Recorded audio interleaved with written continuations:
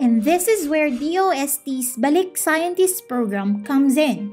It was put into place to encourage Filipino experts abroad with advanced degrees in science technology to return to the country and serve the country. It was on October 24, 1975 that the Presidential Decree 819 under Ferdinand Marcos Sr. first established the Balik Scientist program. Naisabatas naman ito noong June 15, 2018 sa ilalim ng RA 11035, also known as the Balik Scientist Act. Sa ilalim ng batas, layo ng programa na mas maparami ang scientists at researchers sa bansa, mapalakas ang ating academic institutions as well as enterprises, at mapabilis ang knowledge sharing pati na ang pagpasok ng mga bagong teknolohiya sa Pilipinas. Kung maraming umaalis, mayroon din namang bumabalik. The important thing was not the financial or legal obligations, but my moral obligations. Yung nag-encourage sa akin na umuwi is to really mentor yung next generation. I was able to render community service. Sa research and development ecosystem, the Philippines is much more developed now compared to about a decade ago. The Balik Scientist program is a huge opportunity for you to give back. We have so much to do here in the country.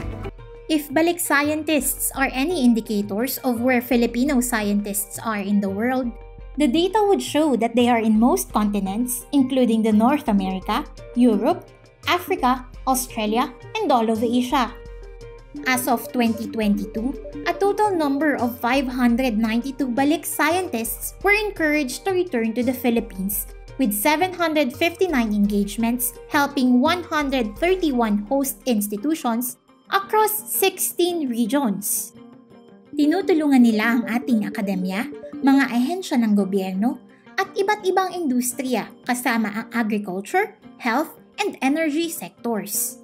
Bukod sa pamasahe pauwi ng Pilipinas, may iba't iba pang incentives para sa mga successful applicants ng Balik Scientist program. Isa sa mga tumugon sa panawagan na ito sa mga scientist, lalo na nitong panahon ng pandemya, ay si Dr. Vic Ilag. During COVID, isang creative na solution na ginawa nila yung virtual. Actually ako virtual Balik Scientist. So even though pabalik-balik ako for the past 30 years, first time ko lang maging official Balik Scientist under a Balik Scientist program. We adapted to times as well. When COVID struck, walang makapuntang Balik Scientist dito. So we revised our guidelines. They can now have either medium term or long term. 100% during the COVID period of our short term was done virtually. But for other scientists who can come to the Philippines, we encourage a physical engagement with them. They can be balik-balik scientists. Ang tanong, nakakatulong nga ba ito sa science at technology sa bansa? I think it's helpful in a way na it creates incentives para makabalik permanently as well as even short-term. Most, if not all, na Pinoy overseas are more than willing to help and contribute.